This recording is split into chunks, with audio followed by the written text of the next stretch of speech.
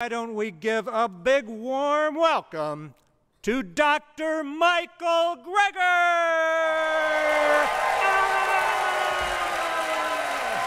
There you go.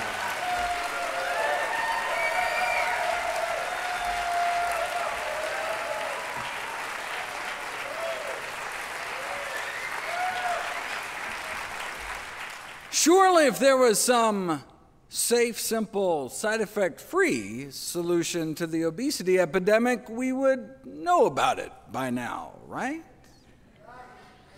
I'm not so sure. It may take up to 17 years before research findings make it into day-to-day clinical practice. To take one example that was particularly poignant for my family, heart disease.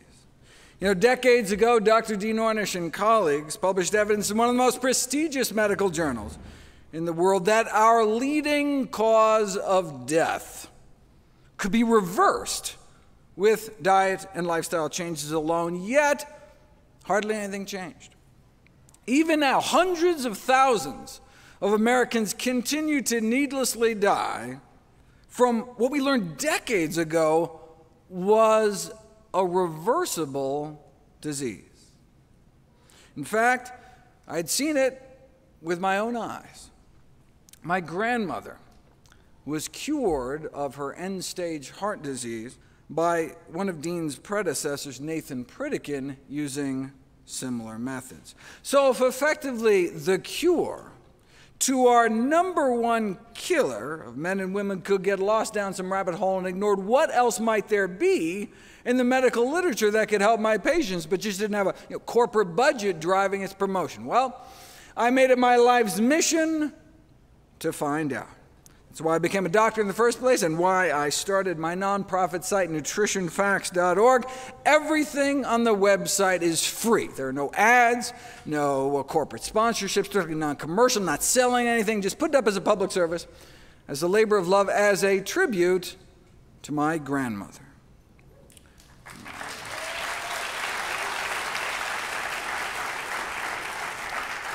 New videos and articles nearly every day on the latest in evidence-based nutrition. What a concept. Okay, so what does the science show is the best way to lose weight? If you want testimonials and before and after pictures, you have come to the wrong place. I'm not interested in anecdotes. I'm interested in the evidence. When it comes to making decisions as life and death important as the health and well-being of yourself and your family, there's really only one question. What does the best available balance of evidence show right now? The problem is that even just sticking to the peer-reviewed medical literature is not enough, as false and scientifically misleading, unsupported beliefs about obesity are pervasive, even in scientific journals. The only way to get at the truth, though, then, is to dive deep into the primary literature and read all the original studies themselves, but who's got time for that? There are more than 500,000 scientific papers on obesity, with 100 new ones published every day. Even researchers in the field might not be able to keep track beyond their narrow domain. But that's what we do at nutritionfacts.org. We comb through tens of thousands of studies a year, so you don't have to. Very nice. And indeed, we uncovered a treasure trove of buried data. Like today, I'll cover simple spices, for example, proven in randomized, double-blind, placebo-controlled trials to accelerate weight loss for pennies a day, but with so little profit potential, it's no wonder these studies never saw the light of day. The only profiting I care about, though, is your health. That's why 100% of all the proceeds I receive from all my books and DVDs and speaking engagements are all donated to charity. I just want to do for your family what Pritikin did for my family. But wait, isn't weight loss just about eating less and moving more? I mean, isn't a calorie a calorie? That's what the food industry wants you to think. The notion that a calorie from one source is just as fattening as any other is a trope broadcast by the food industry as a way to absolve itself of culpability. Coca-Cola itself even put an ad out there emphasizing this one simple common sense fact. As the current and past chairs of the Harvard's nutrition department put it, this central argument from industry is that the overconsumption of calories from carrots would be no different than the overconsumption of calories from soda. If a calorie is just a calorie, why does it matter what we put in our mouths? Let's explore that example of carrots versus Coca-Cola.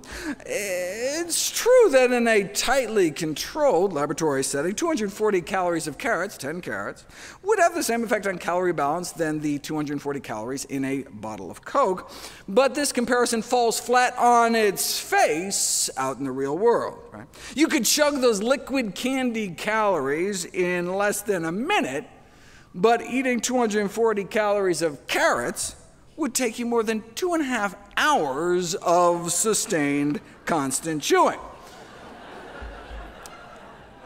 Not only would your jaw get sore, but 240 calories of carrots is like 5 cups. You might not even be able to fit them all in. Right? Our stomach is only so big. Once we fill it up, stretch receptors in our stomach wall tell us when we've had enough. But different foods have different amounts of calories per stomachful, right? Some foods have more calories per cup, per pound, per mouthful than others. This is the concept of calorie density, right? The number of calories in a given amount of food. 3 pounds is about what the average American eats in a day. As you can see, for example, oil is a high calorie density, meaning a high calorie concentration, lots of calories kind of packed into a small space. So drizzling just a tablespoon of oil onto a dish adds over 100 calories. For those same calories, you could have instead eaten about 2 cups of blackberries, for example, a food with a low calorie density. So these 2 meals have the same number of calories. You could swig down that spoonful of oil, not even feel anything in your stomach, but eating a couple cups of berries could start to fill you up. Right? That's why, yes, biochemically, a calorie is a calorie, but eating the same amount of calories in different foods can have different effects. The average human stomach can expand to fit about 4 cups of food. So a single stomach full of strawberry ice cream, for example, could max out our caloric intake for the entire day. For those same 2,000 calories, to get those same 2,000 calories from strawberries themselves, you'd have to eat 44 cups of berries, right? That's 11 stomachfuls. I mean, as delicious as berries are, I don't know if I could fill my stomach to bursting 11 times a day, right? So some foods are just impossible to overeat. They're so low in calorie density, right? You just physically couldn't eat enough to even maintain your weight.